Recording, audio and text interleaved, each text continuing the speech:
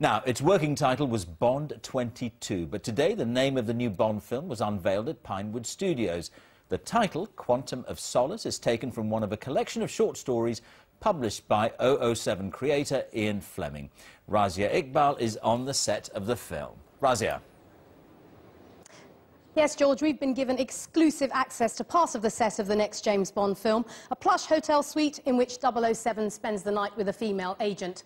Familiar Bond territory, but this film has to, at the very least, be as successful as the last one. You're going to get a phone call in a minute. Would you mind telling them I'm headed for Cairo? A first glimpse of some early scenes shot of the 22nd James Bond movie. Little about the plot has been given away, but the title of the film was revealed today. I asked the man who has to carry the film what it meant. Well, I'm kind of going to give you the Ian Fleming line on that, because it basically, it's his idea that once the quantum of solace leaves a relationship, it's all over. And if you don't have that quantum of solace, then there's not much worth fighting for. So it's a lot to do with where he's at the end of the last movie. His heart's been broken, and he's sort of going out to find a guy who's responsible. So, and he's looking for revenge, but also to sort of, like, you know, make himself happy with the world again. So it looks like another Bond who gets in touch with his feelings, but there will be plenty of the usual formula.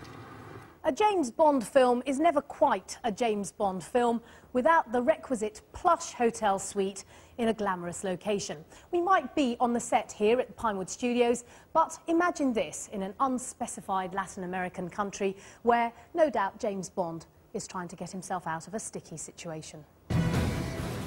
Much was riding on the last Bond film, Casino Royale. It became the most successful of the franchise to date. Does that success mean the pressure is all on Daniel Craig's shoulders? It's not the way I think, so, and if I did even allow myself to think like that for a moment, it would be just for a moment, and because, you know, that way madness lies. Suggesting that sort of what I do is going to make this work, it's a team effort. And on the back of that effort, a stellar team has been corralled for Quantum of Solace.